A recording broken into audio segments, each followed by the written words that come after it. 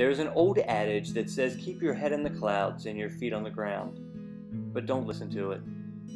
Clouds are more than places to find ideas and inspiration.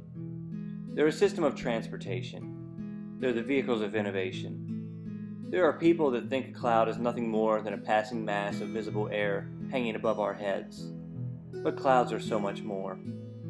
They're a network that brings classrooms together, a portal that allows the ideas of one student to become the innovation of another.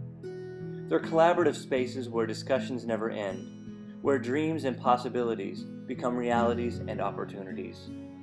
My classroom might be at the end of a hallway or just down the next corridor, but my students and I aren't there. You can keep your feet on the ground if you want to, but as for me, I'm going for a ride.